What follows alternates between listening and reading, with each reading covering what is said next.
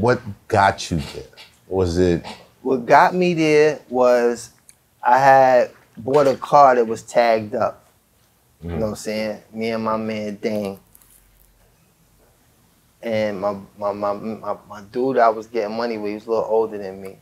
He told me, like, don't get in that car, yo. Don't get in that car. But he don't know the conversation I have to do. It's tagged up. That joint is official. You know what I'm saying? Only thing missing is my license. But I can, you know, at least, you know, I ain't gotta, you know, worry about no Grand Theft Auto or nothing like that. You know what I'm saying? I could deal with them taking me, you know, tow the joint, get somebody pick, you know. That's how we was thinking. Right. But he ain't do a good tag job. When I got pulled over, that joint was reported stolen.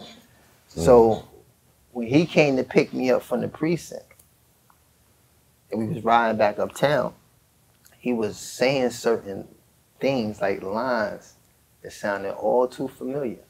And that's what I remember. I left my book at the spot where we was getting money. I left my book, I had a composition book with all my stuff in it, and he was reciting some of the joints in there. Back to you. Yeah, and I'm like, you know, because, you know, it's private. Right.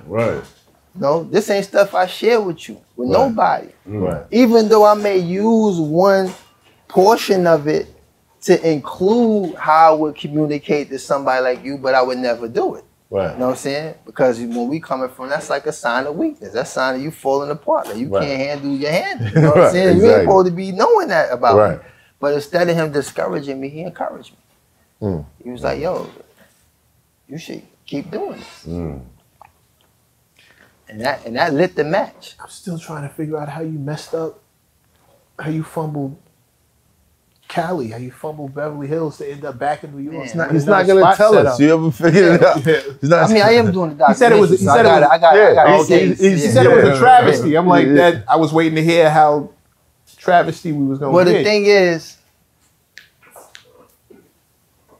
there was no rehabilitation in that whole process. Okay. George came to New York for 6 months to shoot New Jack City and left me in California by myself. So you can figure the rest out. Say less. You know what I'm saying? When I say, like, Liddy, it was no way he was going to be able to fulfill the commitment that he told my grandmother that he was going to hold it down. I got it. Like, man, that was it. Right.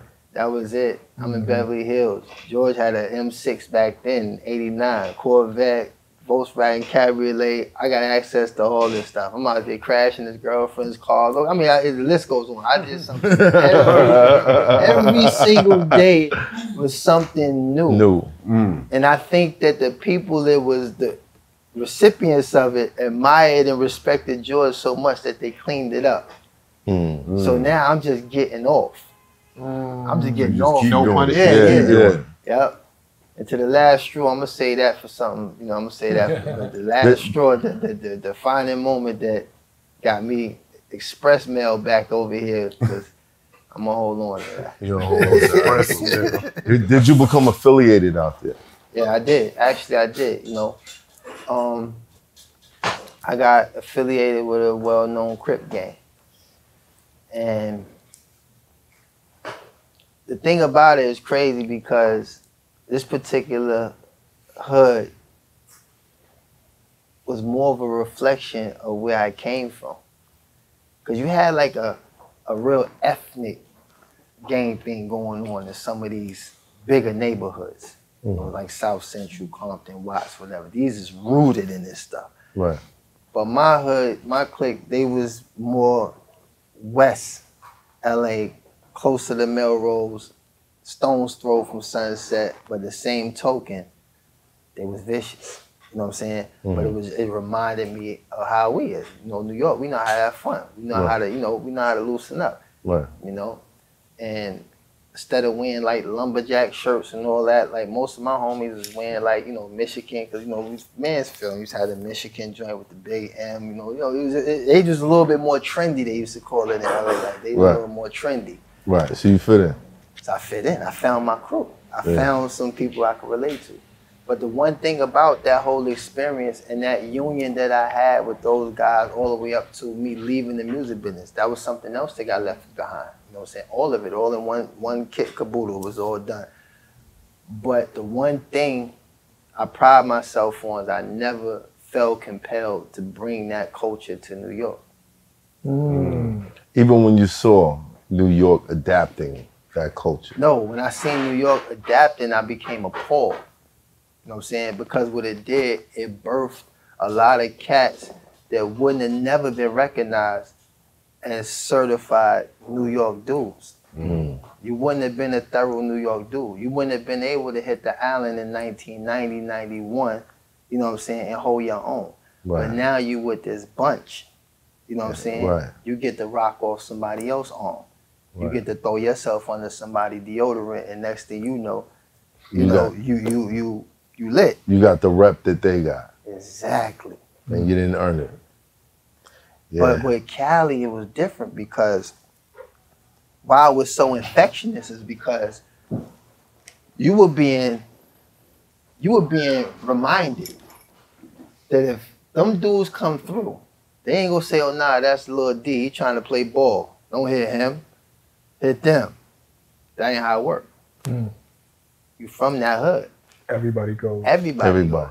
So now, with that fact being established, you might as well. It becomes one of them situations where you might as well. This where I'm from. You know what I'm saying? Yeah. They ain't gonna care if they Because you come always through going over such and such side of town to see your aunt, and you know that's on site. And they know that you from over this way or whatever the case may be. It's just a matter of time you just never make it back. Right. You know, you mysteriously catch a flat. You can't fix it. You know what I mean? So that is why that mentality and that lifestyle was so infectious, because it was by necessity. Our thing was hustle. That was our necessity, right?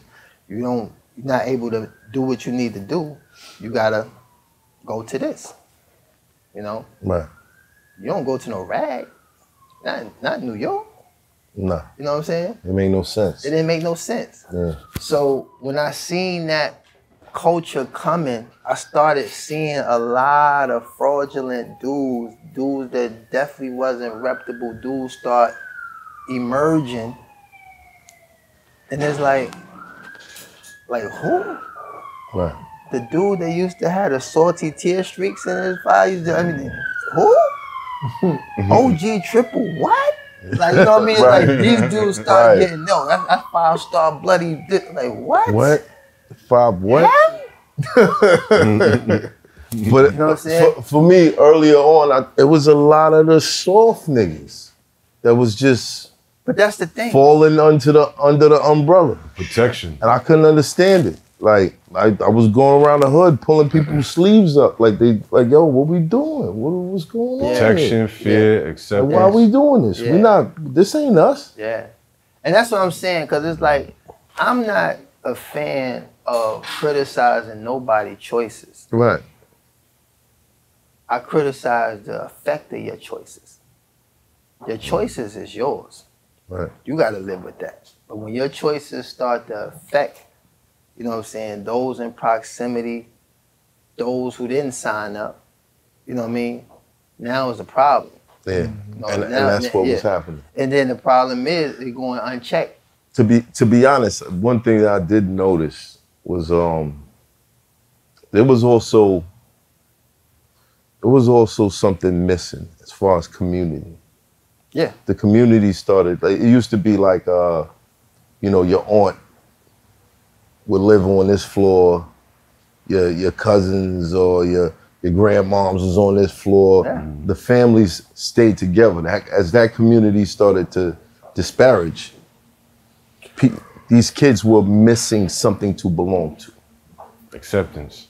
Yep. Community. Yep. Really. Like, we all stick together type shit.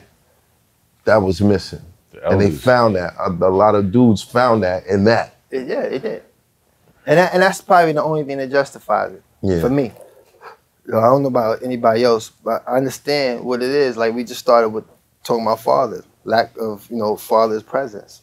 That's a void they got to get filled. That's a void that has to get filled. What creates an You know what I'm saying? imbalance. And you took all of this into the music business. Yeah. Because your homeboy started rapping your own words back to you in the car. He literally took something that was a product of my vulnerability. You know what I'm saying? Which in our environment, that's what some dudes is waiting for. Yeah. That Blood in the predatorial water. instinct that we got, we waiting to see a crack in somebody's armor so we could just squeeze through it. Right. But instead of him doing that,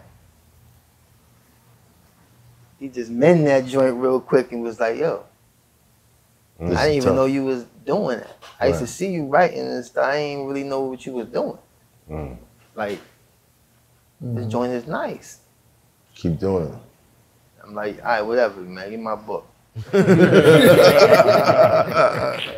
right, we're gonna take a 5-minute break.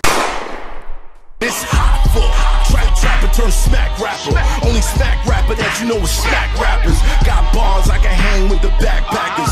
Trap star, I don't hang with the backpackers. I'm in the hood with the work you heard. Making fiends leave earth you heard. Got your baby mama thirst you heard. Feel the flow, nigga, throw it in reverse. This the wave you need to surf you heard.